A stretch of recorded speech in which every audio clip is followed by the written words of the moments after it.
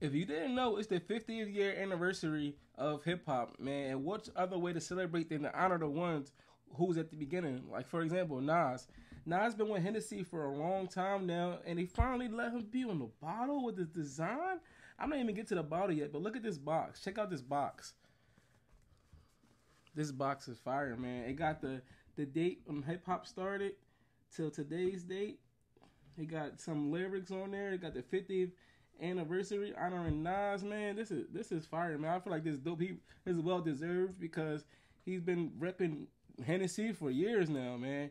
And he actually got a letter on the back to hip hop saying, "Dear hip hop, man, um, if you wanna check this bottle out, make sure y'all go pick it up." But we gonna get into more details when we open it up and see what we got. I kind of don't even want to open this, man. This feels special. Oh, you see, got the 50 up there.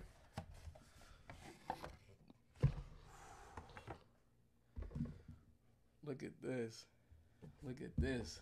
Nas is finally on the Hennessy bottle. You see, he got his face up there. Very special cognac and signature on the back with the number.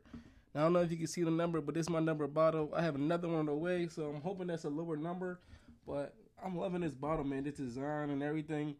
He is well deserved. And also, I think, is this the same message? Oh yeah, it got the same message that's on back of here. This is his handwriting with the scratch outs and everything. That's fire, man. This is the unedited version right here on the bottle top. I don't know if you can see that. Take a look at that, man.